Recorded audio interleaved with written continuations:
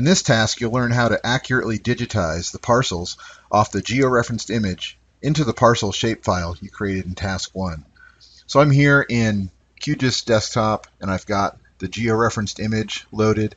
I have zoomed into it so I can see the parcels well. And I've also got the parcels layer, which currently is empty. It has no features in it. So to start editing, I'll right-click on this parcels layer and choose Toggle Editing. And you'll see as soon as I go into edit mode, a little pencil icon appears next to the layer indicating it's in edit mode. I also want to make sure my digitizing toolbar is available, and I can see it right up here. It became active when I went into edit mode. If you don't see this toolbar, simply go to the View menu, down to Toolbars, and check the digitizing toolbar. And toolbars like panels can be docked anywhere in the GUI that you'd like, so you can dock it wherever is convenient. Polygons are constructed of a series of nodes which define their shape. To start, I'll click the Add Feature tool, which is this one right here, and I'll start digitizing around the perimeter of a polygon, and I'll be doing this with left mouse clicks. When I'm ready to close that polygon and finish it, I'll right-click to complete. So I'll be digitizing this SU1 polygon down here. I'll start in this northwest corner, and I'm just entering left mouse clicks for every vertex that I want to add as I trace the parcel.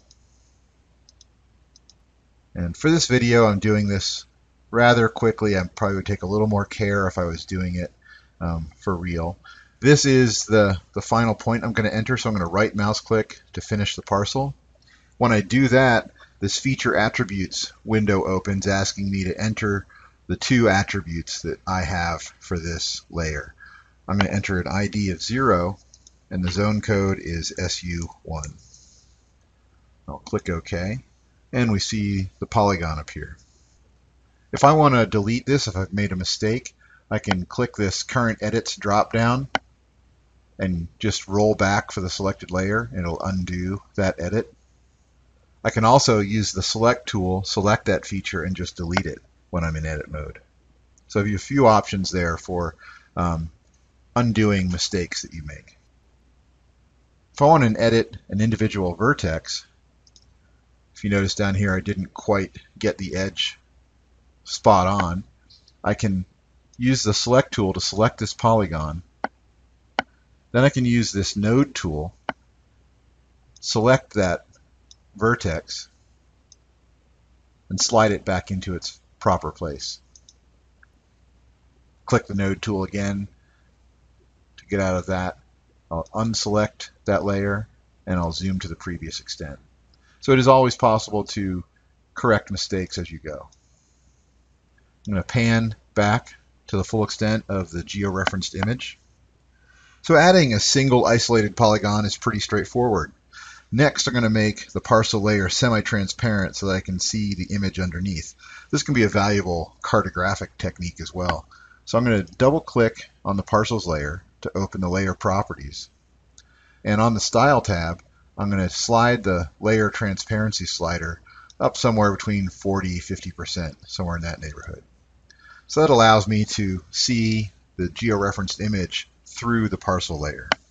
So let's focus on perhaps one of the trickier aspects of digitizing this group of parcels, the SU with the O1 parcel in the middle. The way I'll handle this is I'll first digitize the SU1 boundary, ignoring the O1 parcel for the moment. So I'm going to use the Add Feature tool and start digitizing the boundary of this larger outer polygon.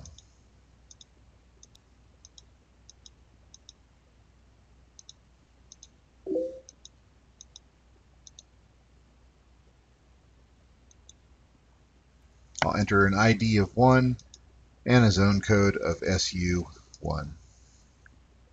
And click OK. To finish SU1, I'm going to use a tool on the Advanced Editing toolbar. To turn this on, I'm going to go to the View menu, down to Toolbars, and turn on Advanced Digitizing. And the toolbar docks right here. To finish the SU1 ring, I'm going to use this Add Ring tool on the Advanced toolbar, and I'll digitize the boundary of O-1. So I'm using left mouse clicks to trace the perimeter of O-1 and right click to finish. This completes the SU1 ring polygon.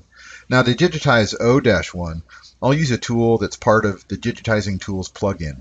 So first I'm going to go to the Plugins menu to manage and install plugins.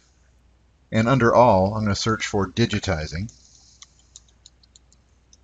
Found the Digitizing Tools plugin, and I'm going to choose Install Plugin. This one is not installed, but you'll see that installing plugins is very straightforward. You just select the one you're interested in, choose Install, and QGIS will install that for you automatically.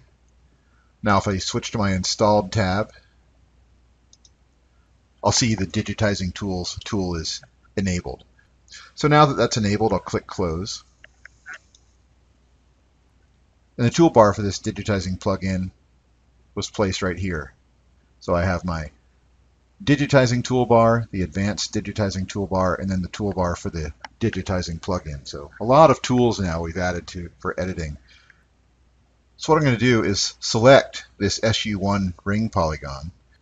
So I'm going to use this tool here, the Fill Ring with a New Feature, Interactive Mode. I'm going to click the drop down and choose Fill All Rings in Selected Polygons with New Features. Since I've selected the polygon I want to fill, it will fill that when I click this.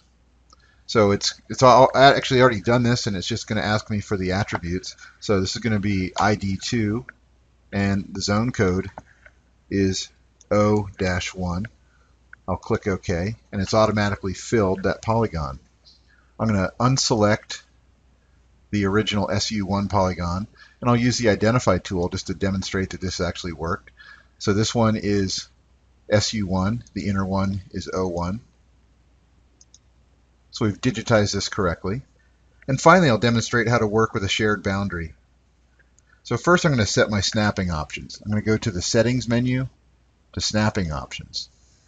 The Snapping Options is a window that lets you configure what layers you can snap to while editing and set the snapping tolerance.